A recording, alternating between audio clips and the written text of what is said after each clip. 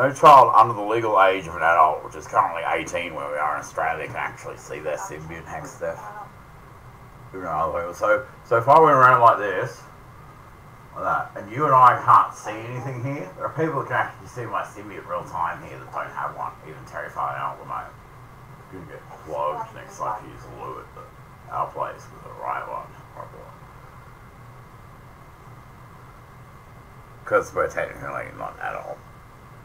We can't actually see them on ourselves. If you don't know that, you forgot that, all that spawn point and everything you did, there's at least, whenever your neck's exposed, a blue looking symbiont scars there, which the computer can't draw for you to show you. It sees you like that at the moment, okay?